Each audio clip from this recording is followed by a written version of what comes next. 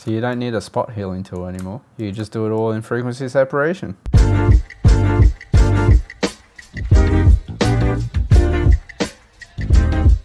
What's up guys, welcome to another episode of Mello Edits. Today I'm going to run through frequency separation, which is a tool used for skin retouching predominantly. I'm going to run through the theory, how to set it up, and also what tools you can use and what you can do with it. Now before I dive into it, I want to explain the theory behind it, how it works, so you get a better understanding of what we're trying to do and what the limitations are and what the possibilities are. So basically what frequency separation does is it splits an image into a texture layer, which we call high frequency, and a color layer, which we call a low frequency. To help us better picture what I'm talking about, picture this lens cap as being the skin texture, behind here as being the skin color. Now say I want to remove the blotchiness, but I want to keep the skin texture, then I just work on the lower frequency and get rid of that blotchiness so that the texture gets left behind. Likewise, say the skin color here is perfect on the lower frequency, but there is no texture on top. What we can do is copy the texture and stamp it on top. Now you've got texture and good skin color. And that's basically how frequency separation works. So without further ado, let me show you how to set it up. So here I've got a shot of Talia I've taken on another good shot mate trip. So basically I've already done the color editing inside Lightroom and we're in Photoshop now. What I'm gonna quickly do though is I am gonna crop for the 4x5 for the Instagram.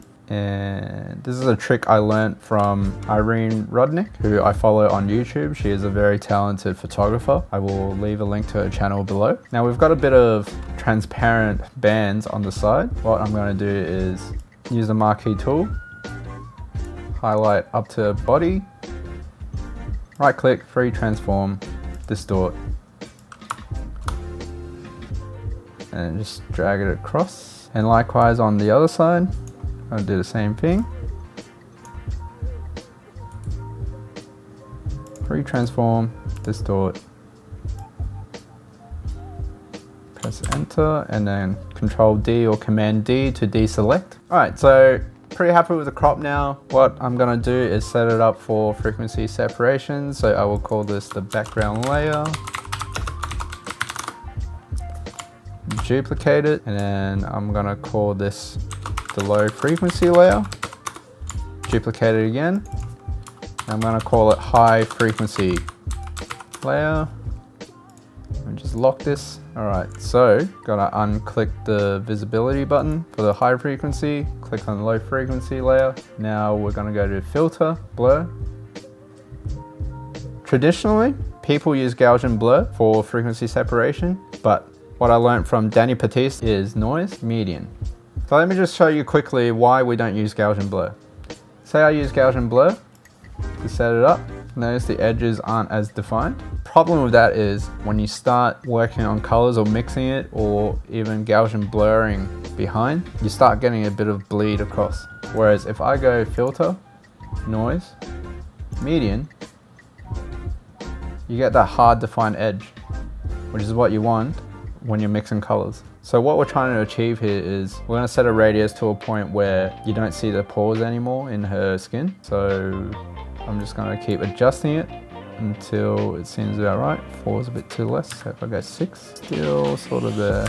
That's too much. See, now the eyes, the edges of her eyes are gone. So let's bring that back to 6. Now, the closer you are to the model, the bigger the radius you have to use. So it's something to keep in mind as a general guideline. But the real indicator we're looking for here is the skin pores. So I'd say 6 pixels is about right. Let's just go with that. Next, we're gonna go to the high frequency layer and we're gonna go image, apply image, select layer low frequency, click on invert, blending mode add, scale of 2, offset of 0. Then we're gonna go to blend mode, and then we're going to go to linear light. One thing I want to do note is if you're working on a JPEG file, usually the images are in 8-bit mode. The way we apply image will be different. So what we're going to do in that case is we go to apply image.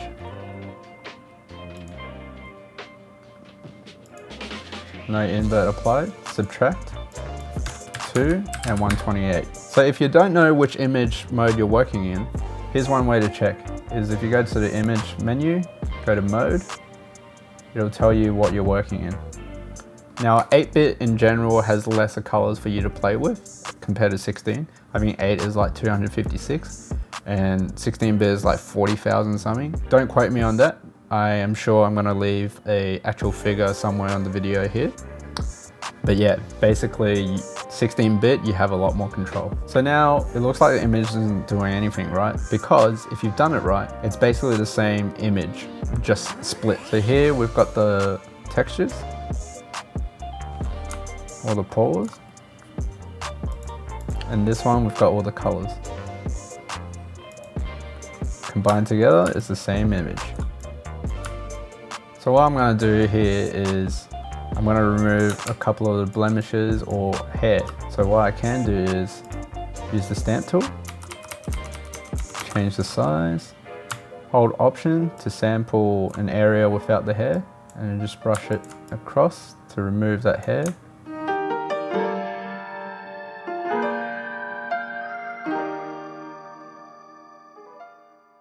Same thing here. So you don't need a spot healing tool anymore. You just do it all in frequency separation.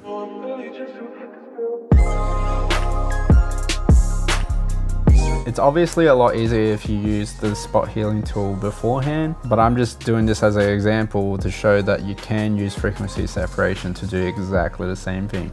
It's such a powerful tool, and I think it's very underrated. Vice versa, it's also very overrated because sometimes you get the settings wrong, it looks very plasticky and fake. The point of doing Photoshop is to make sure it looks believable, right? That's just a personal opinion. So I use frequency separation very sparingly. I probably even only just use it if I'm in a big rush, which never seems to be the case because I want to, put in the effort and the time to really produce an image.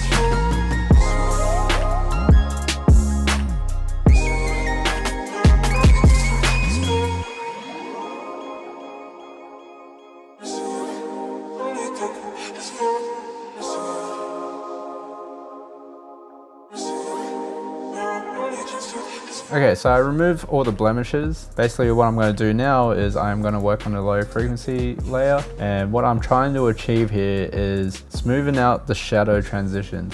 So areas like here, here, here, and here. See the blotchiness here? What I'm going to try and do is in low frequency layer, I'm going to try and make it less harsh between the highlighted areas and the shadow areas. How I'm going to do it is there's two different ways. I could either use the mixer brush or I can Gaussian blur the bottoms. With the Gaussian blur way, this is how I do it. Go to the lasso tool.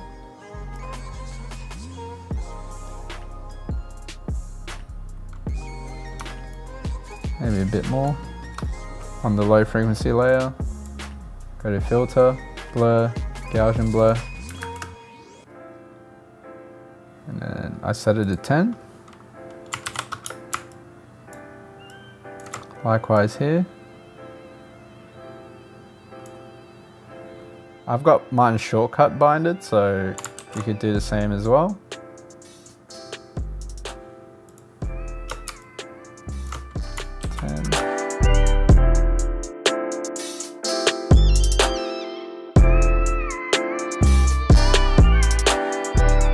It's alright if you miss some of the blemishes or the textures aren't quite right, so I'm going to go to high frequency and just copy some of the textures across.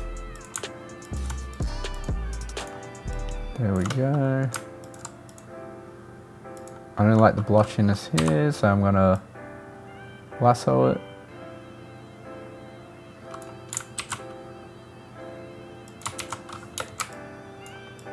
Now the other method, as I was saying, is the mixer brush tool. I'm going to sample the cheek and then I'm just going to blend it across the top. Same here, sample that and just blend it across. Obviously take your time with it. I am just speeding through this without much thought, without much care. I feel like I could probably lasso a bit of this as well.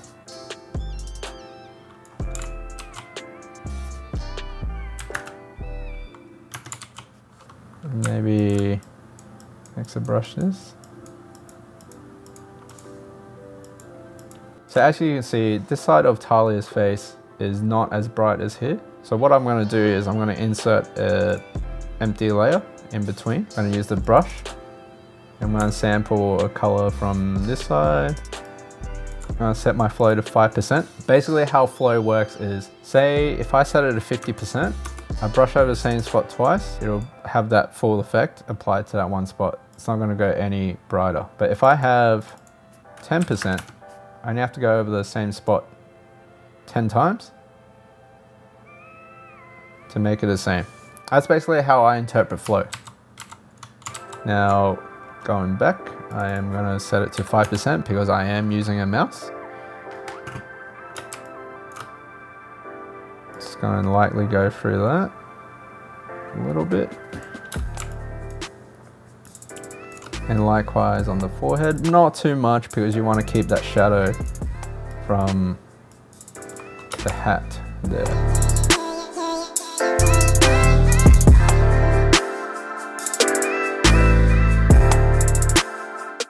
So let's just check the progress before, after. Here's the spot here, so I'm gonna stamp that in.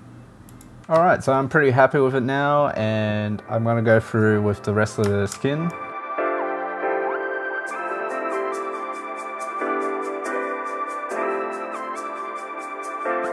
Okay, so that's basically frequency separation done. Now generally what I do is I apply a skin gradient matte to add some gold tones back into the skin and maybe do some sharpening, some contrasting, maybe even a bit more like coloring. But for the purpose of this video, I really wanted to show everyone how I do my frequency separation and how to set it up. Normally I don't go through this tedious process of setting up each individual layer. I have an action to set up my frequency separation. But if there's any questions or other things you want to learn, please let me know in the comment section below.